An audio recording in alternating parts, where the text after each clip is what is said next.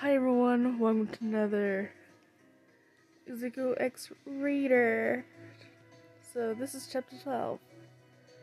So I know my voice sounds a little cracky right now because I just woke up. So let's start reading. Caution, I may yawn. It may make you tired. But let's get a yawn out.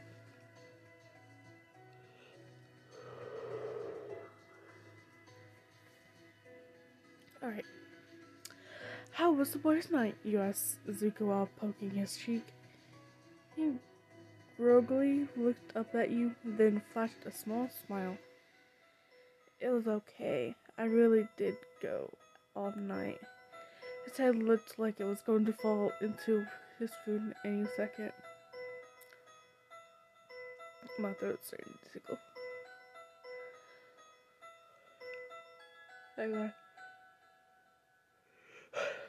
God. You want to go home and sleep for a bit before heading out for work.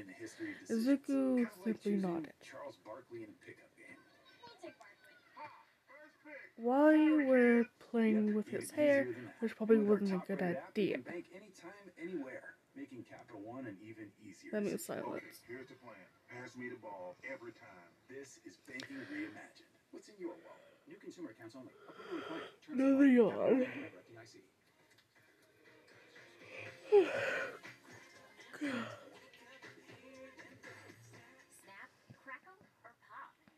This was the first time you could peek into Izuku's apartment.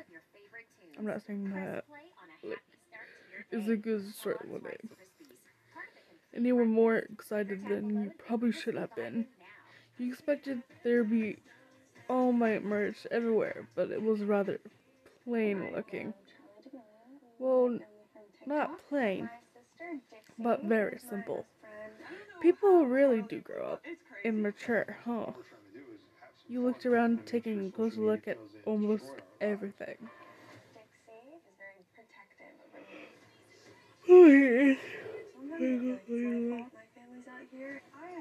Each paragraph, I'm probably going on. Izuku threw himself onto the couch, so he could take a nap, but you stopped him before he fell completely asleep. Hey, wait, your back is going to hurt if you sleep there. Let's go to your bed instead. You were exactly sure where his bedroom was, so you aimlessly followed him.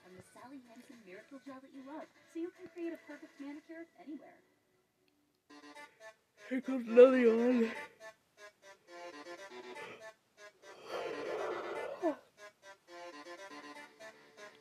When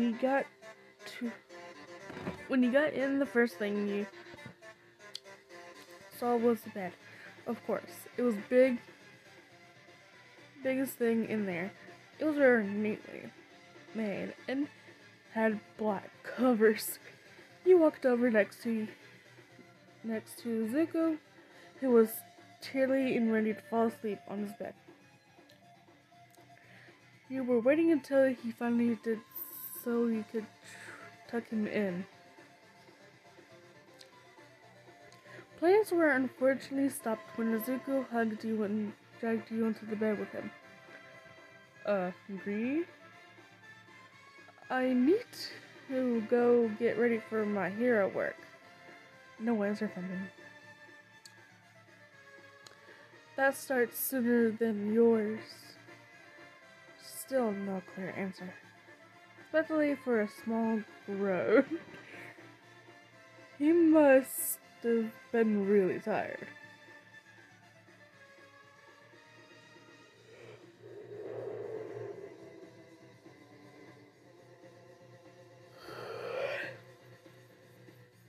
You tried wriggling it out of his grasp, but it was useless. He had a strong grip.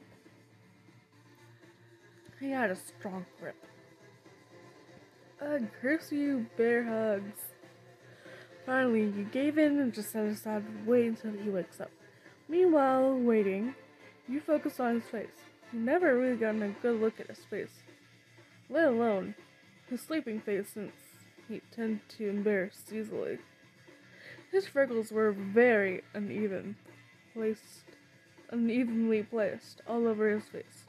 You wondered if any of those body parts has freckles. Clearly, you lifted his shirt, bought the collar, checked his shoulders. They also had lots of freckles. Wow, that's really cute. You looked at his hair. It was dark green color. It looks tangled, but touching it made you realize it's not. It's actually really fluffy and soft, like baby hair. The roots were black and made him look edgy, sort of. His eyelashes were actually pretty long and black. Dang, I'm jealous. He's prettier than me. You started imaging all sorts of clothes he would look good in. Edgy clothes, soft clothes. It was really evident that he could pull any style off. You tried looking up at the clock. It was 12 p.m.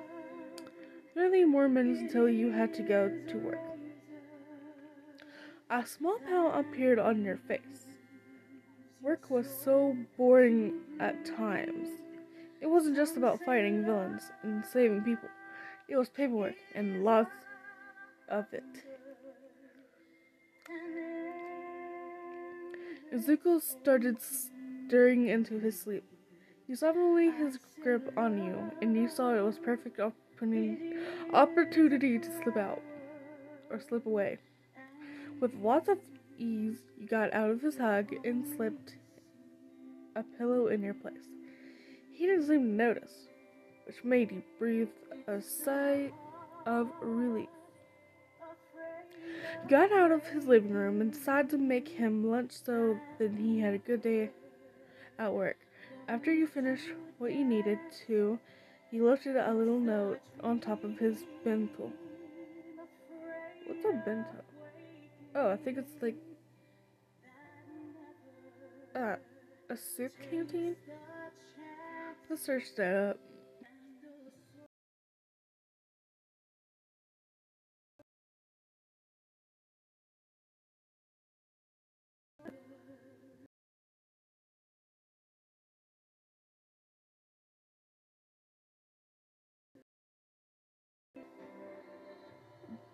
It's Japanese food. Like that, yeah, okay. So we just searched it up. Good morning, Greenie. I made you bento, so you could take it to work. YN. Alright, let me on.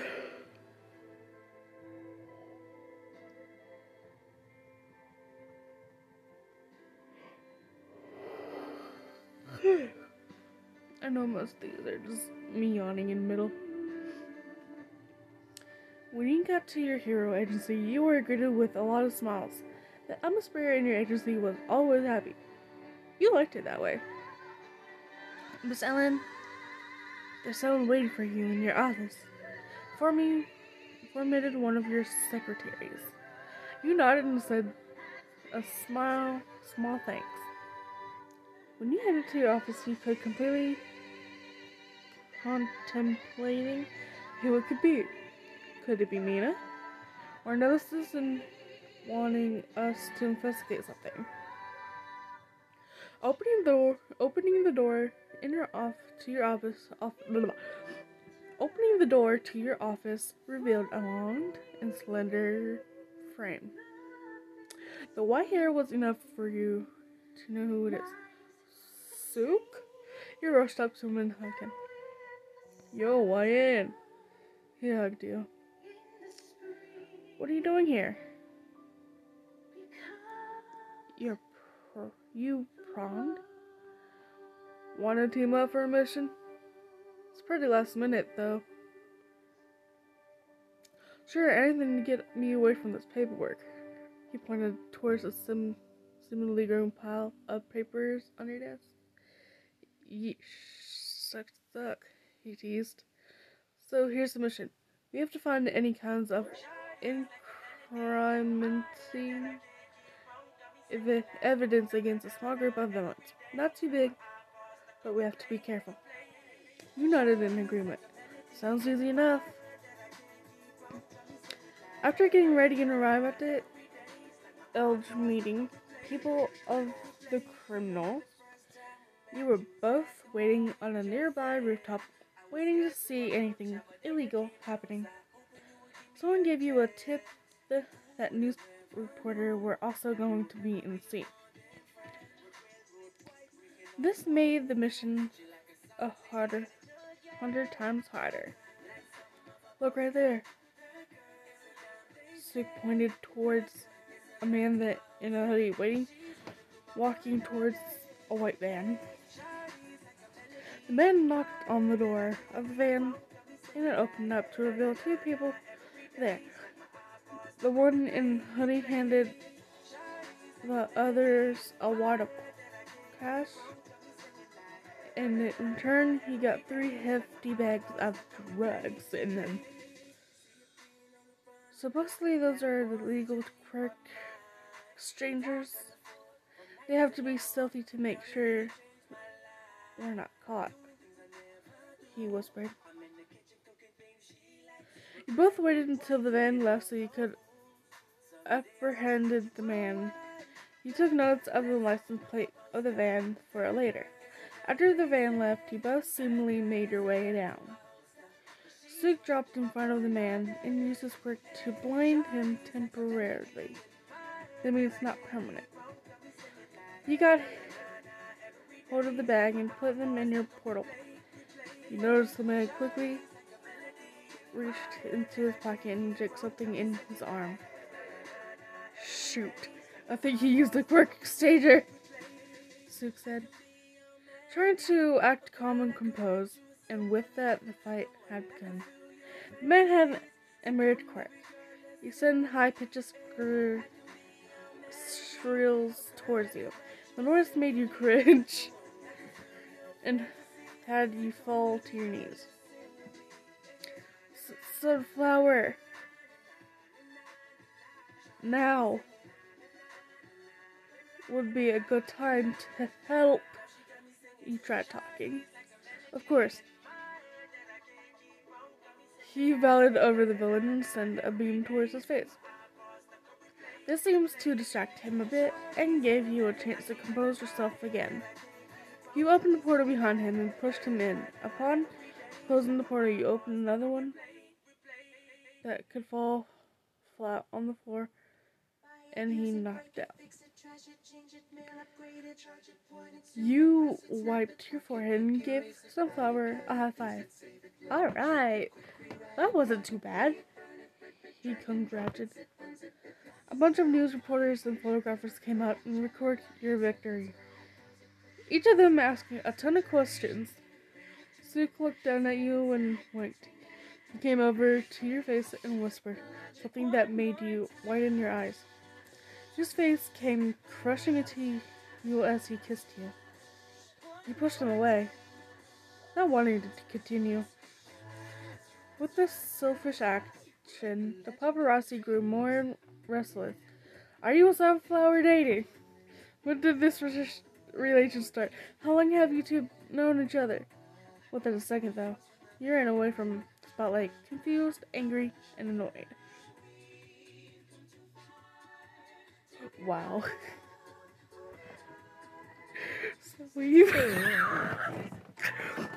So I'm guessing we can try and do chapter. Wait, which chapter were we on? Chapter 12. We were on chapter 12. Maybe I can do the Halloween special. Just so I'll probably forget to read this on Halloween, but it is fall, so let's do the Halloween special. This world was cast in chaos. There was always a constant power struggle between heroes and villains, and now with the villain's new secret leader, it was becoming extremely hard for heroes to overcome. The area you were assigned to surveillance was actually quiet. There was rarely any really dangerous or bad villains, and today was just another day of patrolling. Patrolling was nice. The city was always cool to walk around in, and the people were very nice and always greeted you. But today, patrolling had been cut off for a bit early because you found a mysterious dark figure lurking around an alley. You were following them, but they seemed to notice you and started running. That's awfully suspicious. You started running after them, but it was hard to keep up since they kept turning and weaving around the place. One morning they went inside a door. You burst the door open and started investigating the place. It looked like an abandoned bar. Nothing special. The person was nowhere to be found. You looked in every room of the bar, but there isn't anyone until you came back to the main room. Hey, sweetheart. A voice came from behind the bar. It's you. Why were you running? You ignored the fact that he called you sweetheart. Because otherwise, he wouldn't chase. I would have still followed you. You said, keeping your guard up. Your eye the man, up and down. He was wearing rather formal clothes, a vest with slacks and white shirt complete with a tie. He had piercing green eyes, the darker green hair with black roots. You like what you're seeing, he asked tauntingly. What's your business here? Ah, I just came here to lure you. You know, I've been watching you for some time, and you really are a doll. He grinned like a psychopath. This guy is definitely off his rocker. Why have you been watching me? Because I've grown a particular liking to you. His words made you cringe. Why is he trying so hard? And that's it. You have no alter movement. You saw him pull out a small shot glass and pour himself some alcohol. After he finished his glass, he looked at you with a half-lidded eyes.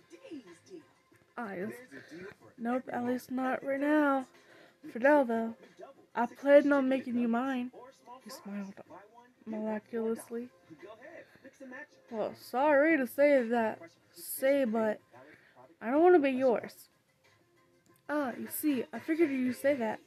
He started laughing manically.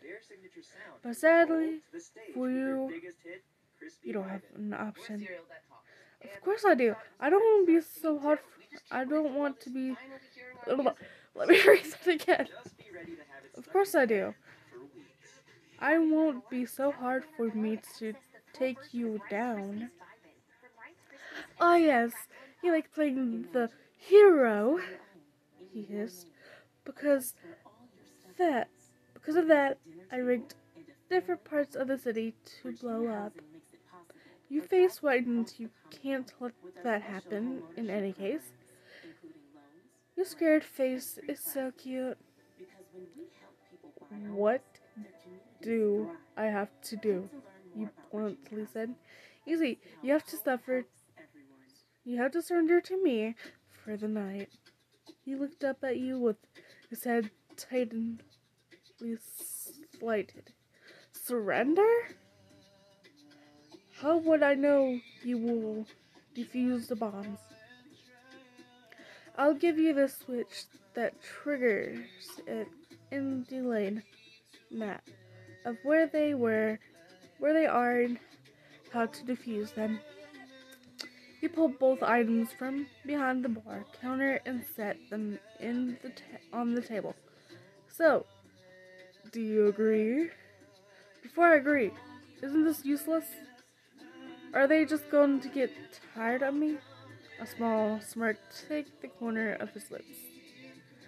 Who knows? You're not like all the other girls who particularly beg me to please them. That's sickening. That's sickening. He's just going to throw me away like his other dolls. But if it means saving the city, then I have to at least try. Fine. His whole face brightened up. If he were a psycho, then maybe you would have thought he was cute. Perfect. You're finally mine. You felt like throwing up. Real risking, or bowel risking in your throat. He walked over to you and pulled you against him with your waist. You put your hand on his chest in protest. And without any warning, he started kissing you. His lips first met when your forehead and kissed you lightly. Was his beginning so gentle? You couldn't handle the kiss, so you pulled him away. Come on, darling. You can't be pushing me away. He pulled out a handcuffs and put them on your waist, ensuring you that you wouldn't be able to push him away anymore. He pulled you close to him again and wrapped his hands around your neck, secretly attaching a collar that came attached with a chain. Just make sure you don't run away, he smirked. He continued his kiss, but this time on your lips. Admitting he was a good kisser. His kisses felt very passionate and deep. It made you melt inside. He slowly walked you over towards a couch up against the wall. He sat down and sat you down on his lap. You were no longer kissing, so to continue he used the chain to pull you closer to him. He began his flurry of kisses that made a knot in your stomach. His hand traveled up and down your chest and hips, making butterflies in your stomach appear. Before you knew it, you were being pushed down on the couch. His kisses became more aggressive, his teeth biting your lips.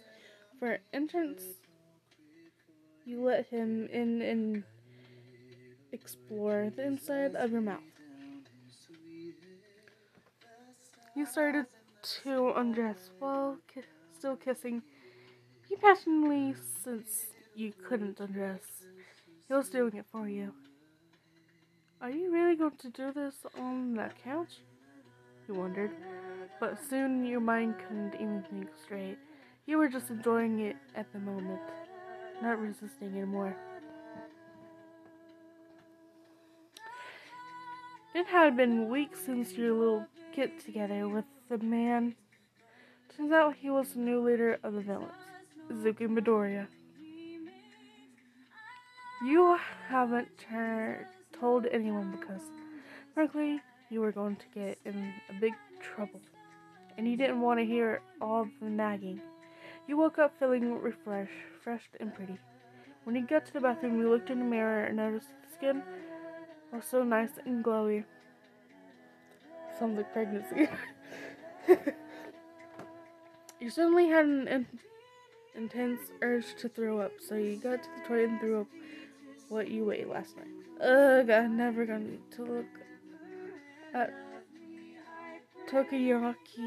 teriyaki same way again. When you were downstairs, you looked at your phone for symptoms of throwing up. Your eyes widened when you saw pregnancy. Did he use protection? Recalling what happened that night made you realize you didn't. Flip or shoot. After coming back from buying 3 tests and using them, he waited for 3 minutes, and those 3 minutes felt like a whole eternity. Your brain was overthinking everything, but the biggest question was, what the flip is going on? You checked each test after the time finished. They were all positive. Flip! Your sweat drops.